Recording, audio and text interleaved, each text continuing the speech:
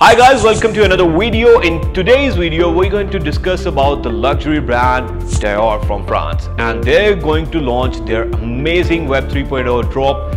And despite of all the controversies going around the NFT world and the dip going around, like brands are trying to stay away, but they are not. So without any further delay, we're going to discuss in this video that what are the strategies behind this whole campaign and the product idea. So let's get started with this video.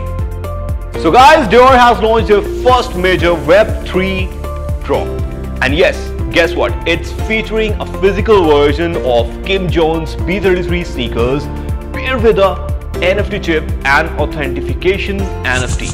And it sounds pretty cool, right? And another interesting thing about this rollout is that the rollout is completely low-key and it's without any big PR push, like normally community endorsements, influencers, some fashion shows, some brand launch and some stuff like that.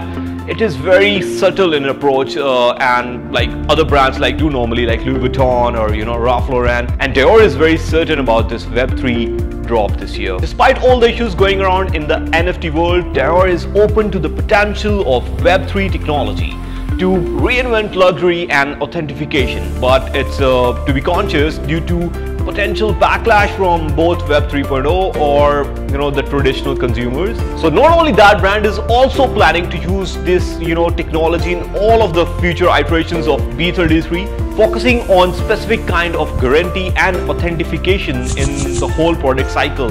And they want to make sure that their loyal customers and their luxury customers are aligned with them, and they know that what they are buying, and it's also checkable on the internet as well. So now let's talk about the release. Yes, so the initial release includes around 470 pairs of turquoise and brown sneakers, which each containing an NFT chips, and not only that, an additional NFT on Ethereum blockchain, which means it's granting access to exclusive perks and information on the manufacturing process, so that the loyal customers can see how their sneakers are made up. So it's a very good relation and trust building strategy from the company with their loyal customers. And guess what? The other limited edition styles will be part of the Dior Tiers Man's Capsule collection, and it will be available on a slightly lower price range. So all these shoes are coming up with an NFC chip so that you can check in the real time and get the authentication that it's genuine and original by using your smartphone wallets. So who are the target customers? Well, Dior is aiming to attract the existing loyal luxury customers rather than targeting the newbies or Web 3.0 adapters by subtly introducing Web 3.0 technology, which means Dior is interested in their old luxury customers rather than this new money guys. Also to be mentioned, the brand is avoiding some of the volatility associated with the NFT drops by keeping the details private. Yeah, it's true, and avoiding the public tracks of the sale and transactions, and accepting cryptocurrency as payment as well. So well, you're buying a cryptocurrency thing, but you have to pay in cash. So now let's talk about the strategy overall.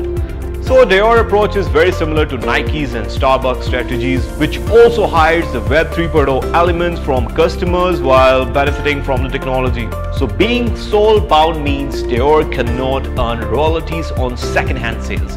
Yes, it's true, but it allows the brand to maintain communication and promotion with the future owners. Being soul bound means Dior cannot earn royalties on second-hand sales, but it helps to remove the fakes, which allows the brands to maintain communication and promotion with the future owners if the shoe changes the hand in any case. Well, the long-term impact of this Web 3.0 enable approach is yet to be determined. Well, it's true, because we can't predict something like that in a very near far future.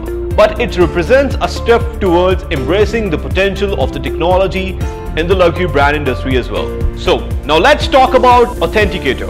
Authenticator is a platform that aims to make NFTs safer, better and faster for all users, where consumers can easily discover, purchase and get the verified NFTs without the need of crypto or other wallets, enhancing their digital freedom and brand engagement. Thank you so much for joining us in this video. We will be bringing some more interesting topic for your knowledge. So please like, subscribe and share with your friends. And if you have any other question or comments, please go down and comment below. Yeah, I'm watching it. So that's it for today's video. We'll see you in the next video. So please make sure that you hit the bell icon for the notifications for the upcoming video. See you in the next one. Have a great day.